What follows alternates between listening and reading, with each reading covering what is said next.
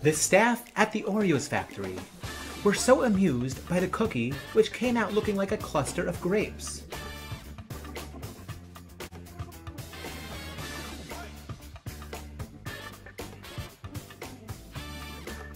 That they didn't realize the cat in the room walking with jello on its tail.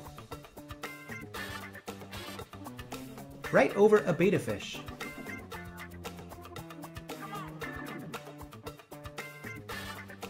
Towards the hay, near the IgG looking post.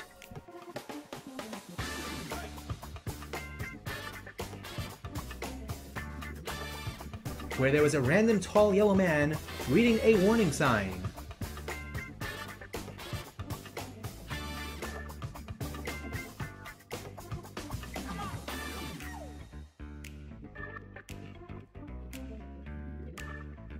Just as a van crashed into the Mars model, which they kept around.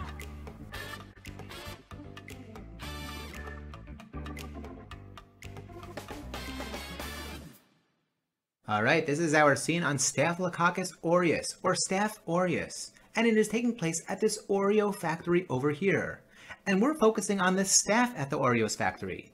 And staph at the Oreos factory, or staph at Oreos, is going to remind us of Staph Aureus.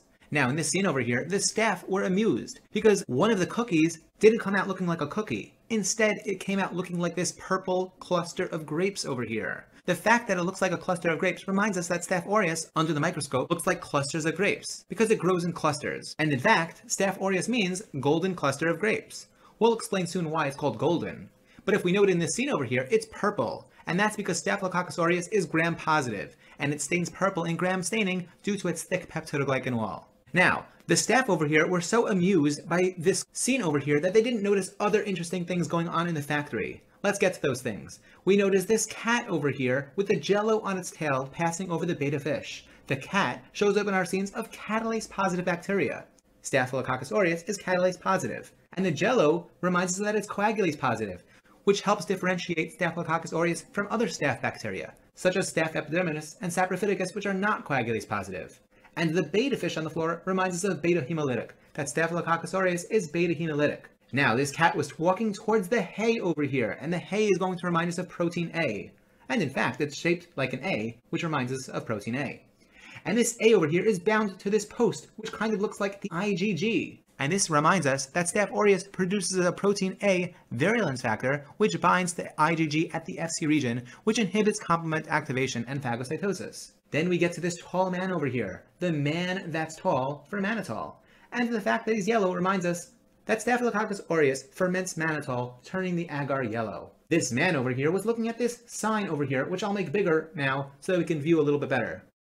Here we have a warning sign telling the workers to stay away if they see this. But they didn't realize. This warning sign says that exposure to this organism may cause the following. These are diseases which Staph aureus can cause. And in order to make this a little bit easier, I have a mnemonic here, most apes. Most apes is going to help us remember diseases which Staph aureus causes. Let's explain. M is for meningitis, O is for osteomyelitis, S is for septic arthritis, and T is for toxin-mediated diseases. Staph aureus has various toxins which mediate various diseases. It includes toxic shock syndrome. And in order to have a visualization for various aspects of toxic shock syndrome, I had these pictures over here. The thermometer reminds us of the fever. The diarrhea reminds us of the diarrhea.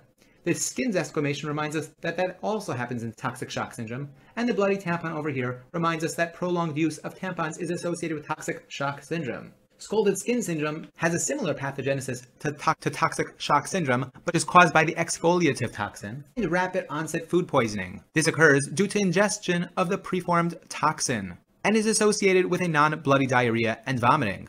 This one is actually caused by an enterotoxin. Back to our mnemonic. A for abscess, P for pneumonia, E for endocarditis, and skin infections such as cellulitis and impetigo. And then we get to the back of the room, where we see Mars. This reminds us of MRSA, methicillin-resistant Staph aureus. And the van going through it reminds us that vancomycin is effective against MRSA, methicillin-resistant Staph aureus. Penicillin used to be effective against Staph aureus until it became resistant to penicillin, and then we started using vancomycin.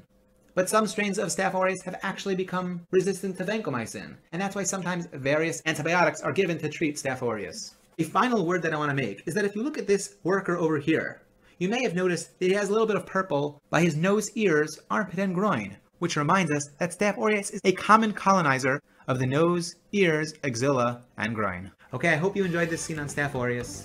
Take care.